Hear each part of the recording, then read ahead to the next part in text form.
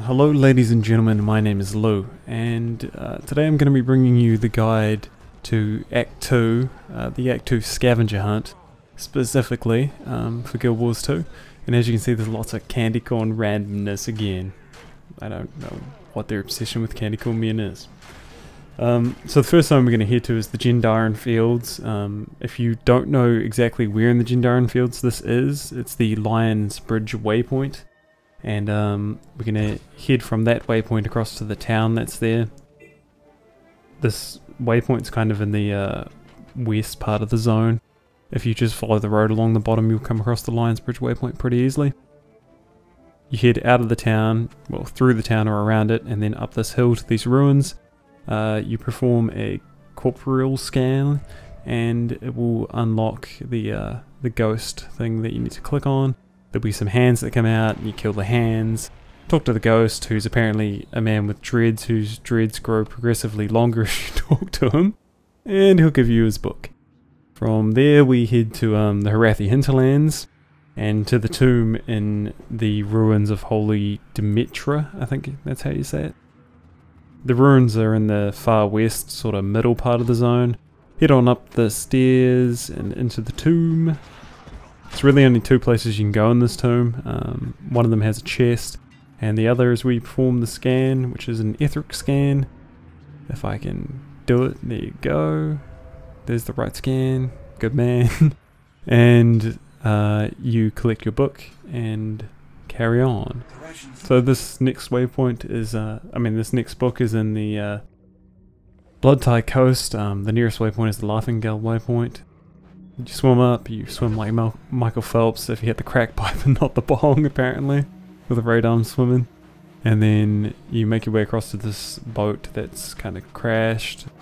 Not too sure if that event spawns when you do your scan, which is an Aquanus scan for this one. Because obviously I came in when these guys were already doing it, so I think it may spawn that event when you do the scan. From there, we where's the note that I wrote down? From there, it's back to the Harathi hinterlands. You head to the Cirrus Landing waypoint, which is sort of in the northwest corner of the map. In the back of the town is the storage shed. You do a corporal scan and reveal a ghost who goes blah de blah, have a book. From there, you go from the exact same waypoint, the Cirrus Landing waypoint.